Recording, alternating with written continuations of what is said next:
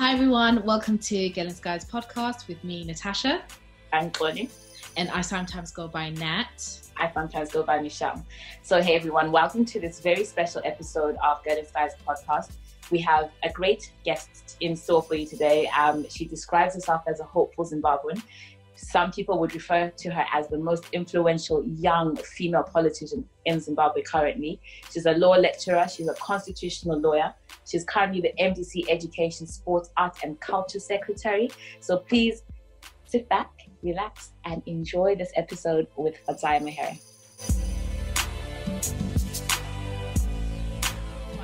Hi Fadzayi, thank you so much for joining us. It's an absolute pleasure, ladies. Thank you so much for having me on. I've been looking forward to doing this all week, so it's great to be here. Thank you. Thank you. So I think just to kind of get to launch straight into it, like how are you? I don't know if you get asked that question, like you're a woman, you've got so many people who look up to you. You are already like a political figure. So how are you, and how has the lockdown?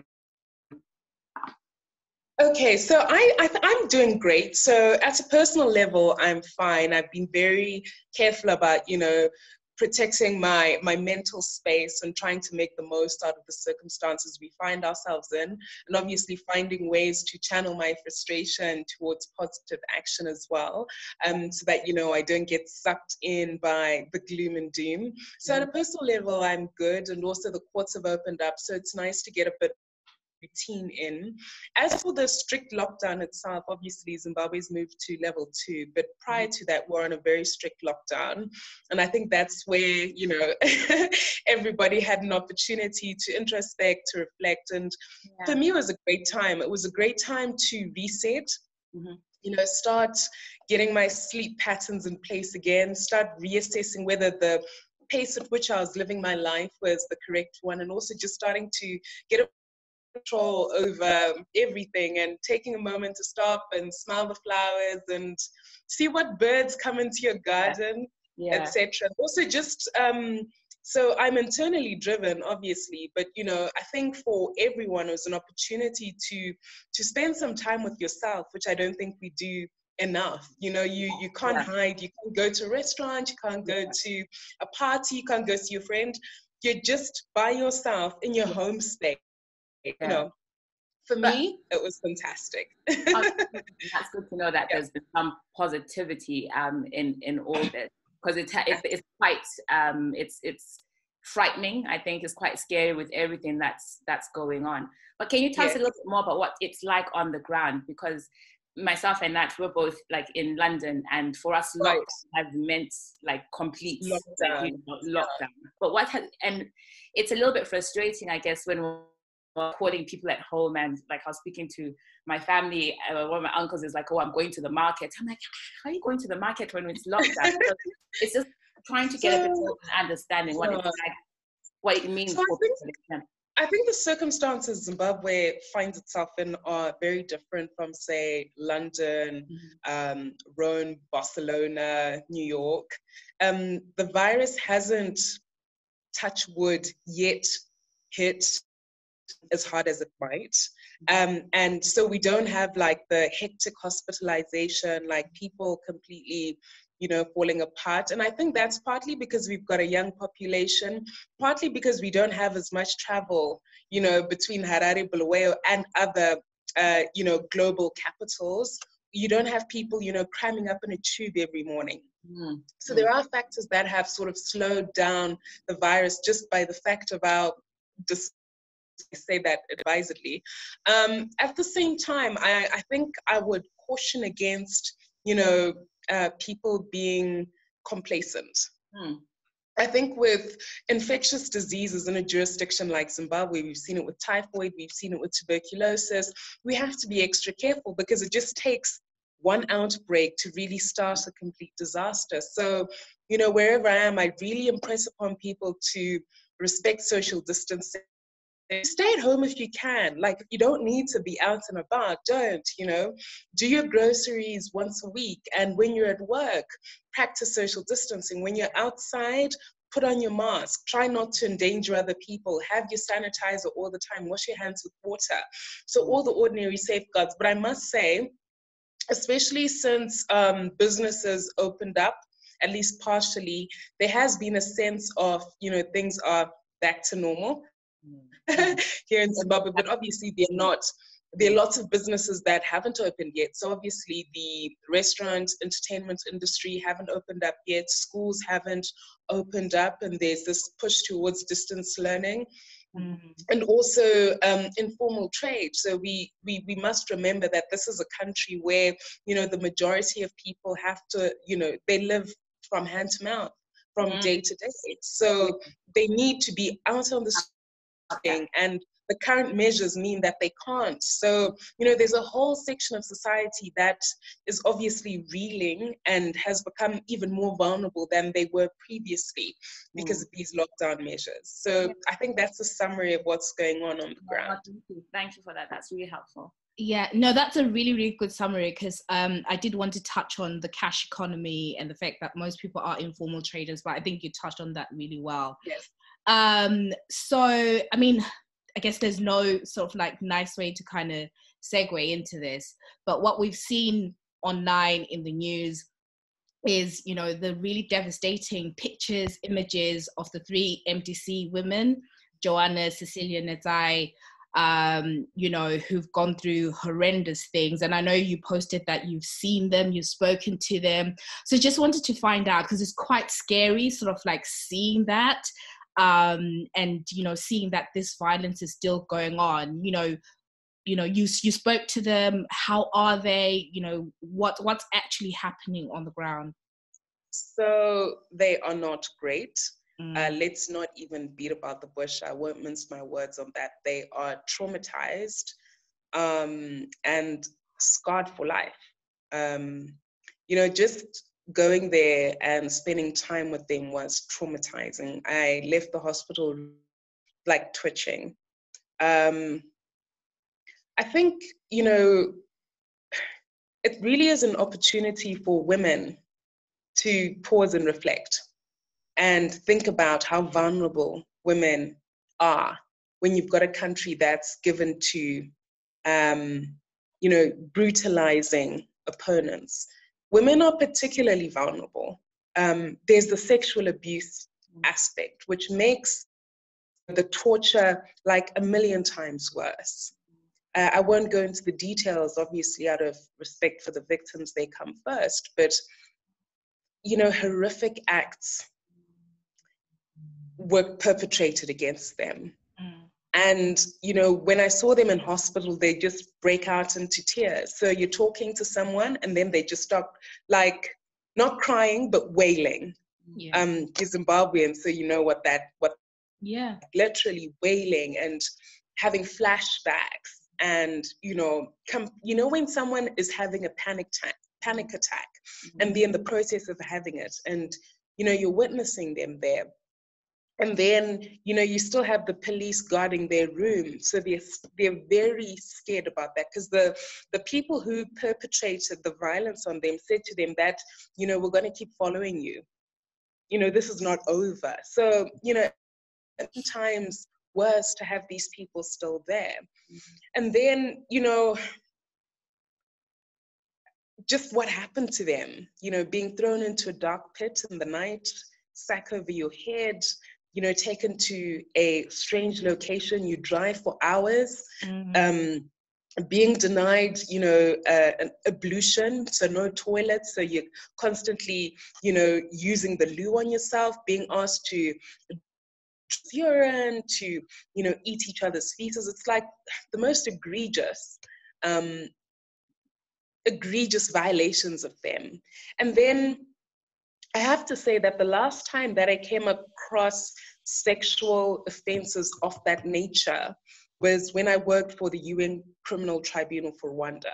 Just I don't want to go into detail, like I said, but the kind of rape, and there are levels to rape. There are certain things that aggravate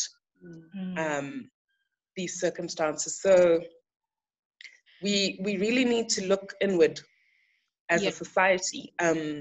is this who we've become? And just how outraged are we prepared to be about this? You know, it cannot be business as usual when women are brutalized like this.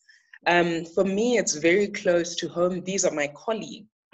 They're, you know, my colleagues in the party. So nobody is safe, you know. And, you know, we always talk about women participation in politics. Why aren't more women coming in? Why aren't more young women coming in? This is a prime example of an obstacle that women face, because everyone will look at this and be like, you know what, I'm not going to put myself in this position. Of course, we must be courageous, but our courage must not be used against us to, you know, just make these points that are completely inhuman. You know, torture, crimes against humanity, things that should really shock the conscience, not only of the nation. I think anyone, you know, hearing the story from anywhere should really be alarmed that, you know, these things are happening. And what makes it a little bit more worse, sorry, I'm going on and on here, fine. but, you know, just days after they'd been taken, and remember, they were taken by the police. So it's not as though they disappeared from their homes by some, you know, random occurrence. It's the police that took them. And the first stop was the police station, Harare Central. So the police really have to answer for what transpired, what then, you know, how they then landed into some other person's hands. You know, we need to the bottom of this. You know, it shouldn't be one of those instances where it happens and we forget about it. The outrage has to continue, because we, you know, just one of these incidents is one too many. So Fadzayi, are you scared? Does this give you pause for, you know, do you think about, you know, this could happen to me? I think, you know, prior to this, since I got into politics, you know, around 2016, I've always known that, you know, Zimbabwe is an extremely difficult, you know, political environment to operate in. There are huge dangers, and there are numerous examples of people who've been brutalized by the system, and, you know, it's evident that nobody is safe. At the same time, you know, I have a different kind of fear around, you know, just how far Zimbabwe can go in terms of its capacity to fail. And the fact that rock bottom doesn't really exist here. Things get worse and worse and worse and worse, and people just adapt. So that fear lives with me. You know, am I going to be able to raise my kids here? Are they going to be able to live a decent life? Are they going to be able to aspire, to dream, to have decent jobs, you know? And, you know, all the other fears that exist around safety have always been subordinate to that fear. But, you know, after what happened on Friday, and after I, you know, just looking at it, these are women just like me. These are women in the MDC just like me. These women are young, educated, smart, just like me. You know, there's really nothing that makes me special and makes me believe that I'm particularly safe. So, you know, sure. Can I ask you, like, I think moving forward, like, what changes can we expect in regards to looking after women in politics? Because I think this is something that's quite significant. And there's obviously been a lot more that has happened. Atrocities have been committed towards women in politics. But how do you see the next few months, next few years changing because of this incident? So I think the first thing is we need to speak out very strongly. Remember, you know, we must not blame the victim. So you shouldn't say, you know, women need to do this. You know, I have got a constitutional right to personal security, to dignity. So it's not about me, you know, having 1 million security guards around me. You know, that then shifts the onus to women, and to, you know, you become a victim even before you are one. Just like rape culture, that would be tantamount to saying, you know, women shouldn't wear certain things because that's what makes them get raped. So I do think that we must be very honest. We must have courageous conversations with the system that allows this sort of thing to happen, and say, you know what, this is unconscionable. You remember when that incident of femicide happened in South Africa? You know, women just stood up and said, you know what, it cannot be business as usual. We want audience with the president. This is not okay. And that's the threshold we need to reach. That's what should be happening in the next few months, because nobody is safe. Yeah. Nobody is safe. I mean, a few months ago, they were after a comedian. Prior to that, they were after someone who does UN conferences. Nobody is safe. Yeah. So it's not something you can insulate yourself against and say, I'm not on Twitter attacking the government. I'm not in the MDC. I don't go to protest, so I'm safe. Mm-hmm. Nobody is safe. The idea is to brutalize, to instill a culture of fear into Zimbabweans. And, the fact that it can happen, for me, is enough reason for us to stand up and say, no, this is not acceptable. Yeah. And just, so something else that I wanted to get your take on is the MDC. So we've read, what the court has said, what's happening with Chamisa, with Thokozani Kupe. What is your take, and where do we stand? Because the hashtag ZANU-PF must go has been gaining traction, but if ZANU-PF goes, who is replacing them? MDC Alliance, MDC-T, another iteration of MDC? Yeah. That's a fantastic question. And, what I just wish to impress upon everyone is that, Zimbabwe is not a normal jurisdiction. So it's not politics the way it is in the UK, where you've got the Labour Party and the Conservatives, and they just go at each other in Parliament. This is a country that has got a history not only of war, but of violence, of brutality, of exterminating political rivals.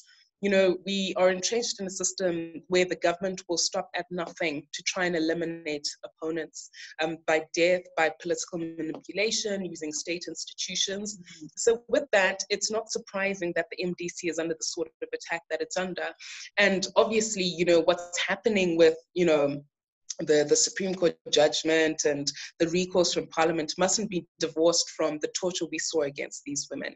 It's all part of the same system of attack, trying to, really break the spirit of the opposition. And I think the worst thing that could ever happen to Zimbabwe is to return us to a one-party state where, the government and those in power are not subject to any scrutiny or not subject to any checks and balances. There's a political class that believes that only they are entitled to rule. The constitution is not supreme.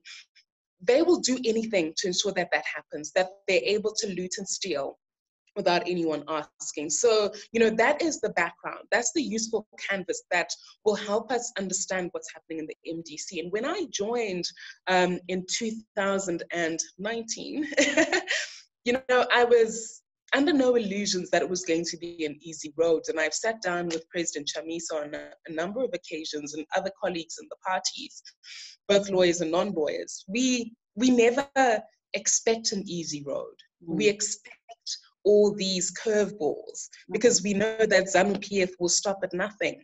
They want to entrench themselves in power. These are the same people who went as far as, taking arms in 2017 to ensure that they continue. So, it's not surprising if they could do that to one of their own, what more people who oppose them. It's not surprising, but the good news is we need to keep fighting. We have to keep fighting. We will continue to punch and punch and punch. And just as it takes place in a boxing match, you keep landing punches. You don't know which will be the fatal one. So we just have to keep going. We must never give up because, we're doing it for country. I can't stand our government, but I absolutely love Zimbabwe. I love the people. I love the culture. It's home. Yeah. You don't choose your heritage. It's just something you're born with. And, there are many times, many moments, many instances, many ways in which Zimbabwe is the best place on earth. It's just unfortunate that what's going to make the news is these abductions because they're so egregious. But there is a community of people who are just so kind, so generous, so civic-minded. A crisis hits. When the cyclone came, for example, Zimbabweans came together in a phenomenal way. That is the best of the Zimbabwean spirit. And, you just say to yourself, imagine if this country was properly led, with these sort of people, with the literacy, with the human resources, with the resilience, where would we be? So hardworking. You see Zimbabweans in the UK, you see Zimbabweans in South Africa, you see Zimbabweans in LA and New York doing amazing things. And you're like, if only these bankers were back home, if only these health workers were back home, if only these, you know, hospitality industry specialists were back home, if these teachers were back home, you know. So yeah, that's how I look at it. One day we will be fine. And the MDC science, obviously, you have to, politics is a game of numbers. You know, I mean, I can't hold on to the fact that I ran as an independent and lost, but still claim that I'm somehow the best. If you don't win the election, you don't have the mandate of the people. And that's what democracy entails. It's the will of the people. The will of the people must always be respected above the will of institutions, of political elites. It's the people who must always come first. And we should never take the people out of our politics. And just to follow up on that, I do agree with you that politics is a game of numbers. Is it also subject to rules, constitution? And the reason I asked that is I just wanted to, I don't know, do you agree or disagree that the MDC mishandled, you know, Thokozani Kupe, because according to their constitution, because if we're going to, you know, talk about the constitution and the government not upholding the constitution, did MDC not do that at some point? I think that's a fantastic question. And just to answer it directly and then to explain, of course, rules matter. Of course, the rule of law is supreme, constitutions matter. It's important, however, to not twist that principle for political expedience. You'll recall that the first illegalities took place, you know, back when Tsvangirai was alive. And, you know, the people who are now wanting to take advantage of that were completely complicit in what took place there. You know, there's no. So we're talking about the Welshman Ngube. I'm not Welshman Ngube. I'm talking about when the two vice presidents, Elias Mudzuri and Nelson Chamisa, were appointed. And even after that took place, you saw that Douglas Monzora continued in the party. He didn't stand up to Tsvangirai and say, look, we've got a constitutional issue here. It's only because it's convenient now. You'll see that the very same Monzora, the very same Komichi, participated in the Congress. They ran. In fact, originally, Douglas Monzora was running for leader of the party. He then, you know, stepped back when he didn't get any nominations and said, I'm running for Secretary General. If he was sincere in his belief that all of this was an unconstitutional project, what was he doing? If he had won, would he be taking the same stance? You know, so there is a need to be alive to that, and also to just get technical as a lawyer. You know, the law of voluntary associations is very important here. So when you've got a voluntary association, let's say you've got a church, and if you do go to church, the question I'll ask is, do you know about your church's constitution? A lot of the time it will have one, but if people stand up and all agree that, you know, we're going to do X, you know, that constitutes a variation of the constitution if everyone is unanimous. If you say you're going to elect your leader and you don't do it by a particular time, but then you go on to have a Congress that ratifies something, that is competent as a matter of law. What's also important is that every person, every entity has a right to be heard. It's common cause that the MDC Alliance was never a party to the proceedings before the Supreme Court. How do you affect, as a court, the rights and interests of persons who aren't before you? I mean, surely going back to the Constitution, natural justice even, that everybody has a right to be heard, you know, before an independent and impartial court to put their case across. So it's not as simple as, oh, you broke the rules and so, you know, there are complexities there. But what is the cautionary tale? The cautionary tale is, you know what, never again. Let's stick to those rules. Let's be sticklers for the rules, you know? And, you know, people hate lawyers because lawyers are always like, the law. But I think now, you know, lawyers may be vindicated because they'll say, you know, we are sticklers for these things. And the law sometimes can feel cumbersome, can feel inconvenient, but let's stick to it so that we're never in this position again, you know?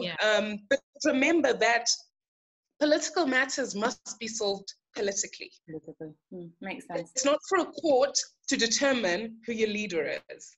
That voluntary association has got the power to decide who its leader is. The court might not like the leader. Yeah. The system might not like the leader, but if that voluntary association, remember the MDC as a political party is a voluntary association. They've got the right not only to make their own rules, but to choose their leader. I think what's completely incompetent is for someone to impose a leader, number one, who ran against them in the election. Remember, I mean, if we're going to go legal, we have to go all the way. What's the validity of the election that took place? You had MDCT running against the MDC alliance. Now suddenly you wish to conflate them because it's politically opportune and convenient to exterminate and divide and rule. So we have to be honest about what's going on. You know, we can't look at this only from the prism of the law. We have to also look at the political terrain, the background, what's going on. You know, there was a contest about Mnangagwa's legitimacy. The MDC has continuously, you know, questioned that. So obviously this is a stratagem, in my respectful view, for them to also, you know, cast a shadow on Nelson Chamisa's legitimacy, eye for an eye. And also you'll remember the MDC MPs, the alliance MPs were boycotting the president's addresses in parliament. So this is them hitting back and saying, oh, you'll disrespect us in parliament, we'll kick you out. So all of that, you know, and I say as a lawyer that not everything, you know, all disciplines matter in analyzing what's transpiring. You speak, and I love the passion that you use when you're speaking about politics. And it sounds like quite, it's like a terrain, isn't it? I think you even use that word. In that it's so complex. There is so much going on politically in Zimbabwe. How do you think us in the diaspora, how can we engage with Zimbabwe, with Zimbabwean politics? Because just as you have just spent the last few minutes explaining just how MDC, MDCT kind of alliances and from the law and all these things, how can we engage with that? Because, you know, you're right in that in the politics in UK, for example, it's very, you know, it seems to me very kind of straightforward.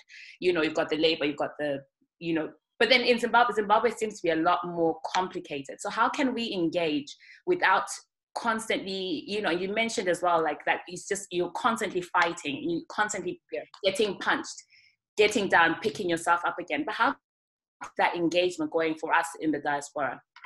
So for the diaspora, the first point that I wish to make, and I think is the most important one, is before you're diasporan, you are Zimbabwean. And whatever rights flow from the constitution flow to all Zimbabweans, regardless of where they're located. So, you know, you are a citizen, even though you're abroad. So, you know, the first challenge is to try and get that diaspora vote. You should be allowed to vote from the diaspora.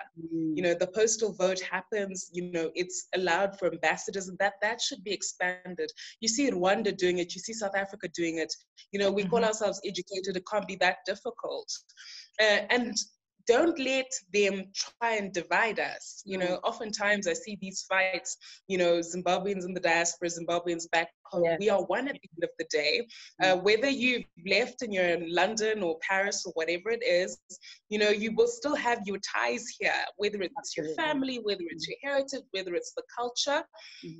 So, you know, don't let anyone make you feel that you are other, you know, and you're any less Zimbabwean. There is a duty, just like there is for every other citizen, even the ones who are here, to engage. I think disengagement could be the most dangerous thing for us as Zimbabweans, like slipping into apathy where we don't engage.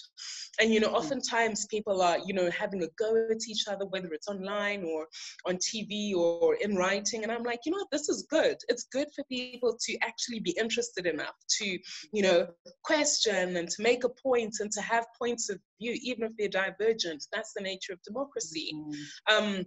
So to continuously check and to continuously engage, to push for the vote, and to also express your view on issues. You know, we're always, for the longest time, diaspora and remittances have held this economy together. You know, let's not joke about that. We've got a whole community of Zimbabweans that looks after us here, ensures that we've got the forex. So, you know, they can't be just good for the remittances and then not have any voice, no agency, no right to vote. You know, so I think there needs to be a bit more activism by by the diaspora, insistence on being heard. And I do see it from time to time, especially when we get closer to elections. So I would say, if you're in the diaspora, you are just a Zimbabwean and continue to fight because you want to come home, whether it's at Christmas or the summer, to a Zimbabwe that's functional. You don't want to come to Zimbabwe where there's no electricity, you've got new kids and your kids are like, Mom, we hate it here. There's no water, the roads suck, there's nowhere to go. You want it to be a Zimbabwe that's respectable so that when your kids say, oh, Mom, this is where you come from, you're like, yes. There are nice gardens, they're nice, nice areas. It's if you have to send your kid to school in Zimbabwe for a few years, it's something that, is doable because the system is functioning. And also remember the space for a Zimbabwean abroad is shrinking. With Brexit, it's tough enough to be Polish in the UK. It's tough enough to be Black American in Trump's America. What more, Fadzayi Mahere. So we also need to be realistic. And, South Africans don't want us. I mean, we always complain when the xenophobia flares up, but I think we also, are reluctant to ask the difficult questions about, okay, what are we doing to sort out our own circumstances back home to ensure that, where we are local, we're respected and we can live lives of dignity. Very true. So just one follow-up from me. So on the diaspora vote, I think I have seen efforts from different individuals in different ways of pushing for the vote. But I do think that, we need the political bully pulpit. So is this something that MDC has on its agenda? Because for me, I think that's probably the vehicle that we need to push the vote. So I think the MDC does have it on its agenda, but, it is less forceful if I'm clamoring for the diaspora vote than when some people in the diaspora associate and say, look, we as diasporans have gathered and said this. So the activism has to work both ways. So it's about those in the diaspora wanting it, because if we pushed for it and there was no uptake, for example, we're left with egg on our faces, or diasporans say, I'm not interested in voting. So it's one of those issues where we certainly need to work together, and the work must include legal action, but it should also include genuinely protesting. Going out onto the street and saying, we demand that vote. We demand the right to be heard. Yeah. Do we need an MP to, lay in Parliament, for example? So, I mean, yes and no. I say yes and no because part of being in Parliament is being in Parliament. And if you're in the diaspora, you can't also be in Parliament. Of course, you can use online mechanisms and so on. But, it's something that needs to be thought about. How do you ensure representation? Is this MP then going to be living in Zimbabwe? Are they going to be living abroad? So I'm referring to, sorry Fadzayi, so I'm referring to an MDC MP. So that's where the political angle comes in, because we need MDC MPs to really push for this in Parliament. Oh, I see what you mean. Okay, so what parliamentarians do, as you know, obviously, is to make law. So the law is there. If you look at Section 67 of the Constitution, every Zimbabwean has a right to vote, and that right is not subject to your location. Right. And that's why ambassadors, for example, can vote even though they're in Germany or London or wherever it is. Right. So the question is, it's implementing that. So it's not necessarily a change in the law that's required per se, but a change in the approach of the electoral management body, ZEC. And, if you need that, put in black and white in a piece of legislation, that can happen. But I think the first step is for the political willpower to be there.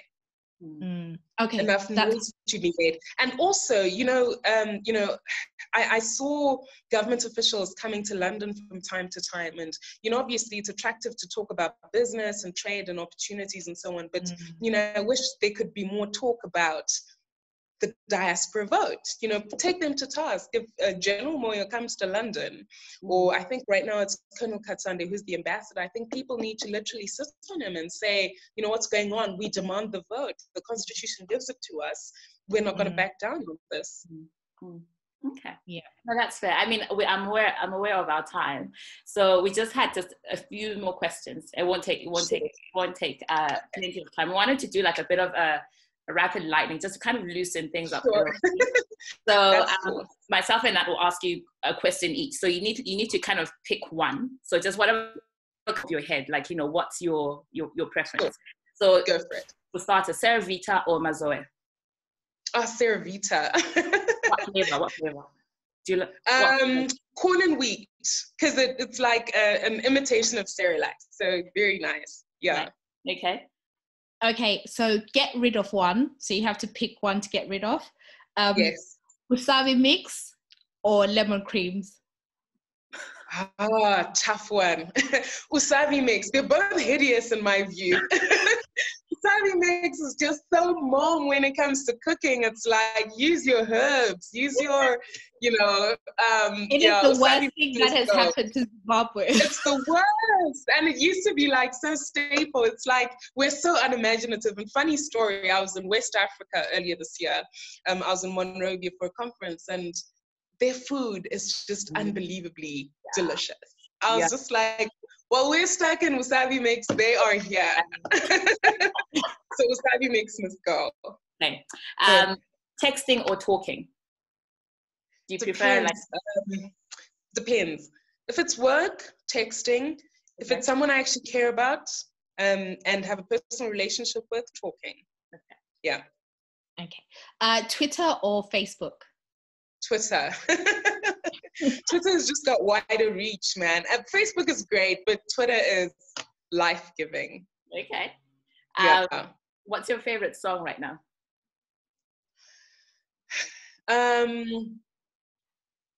You're gonna laugh, and it's fine. Whitney Houston's "The Greatest Love of All." And how she talks about how, you know, loving yourself is the greatest love of all. Yes. Love. Yeah, that's my favorite song right now. Yeah. Okay. What did you last watch on Netflix? The Last Dance. So I'm now just episode 7 and 8. Yeah. Yeah. Last question on that round is neurologists or engineers? Neurologists. only because they're just so interesting. I mean, I'm sure you've always wondered how your brain works. It's interesting to hear how your brain works. So has your subject matter in that field increased recently? Stop trying to be smart.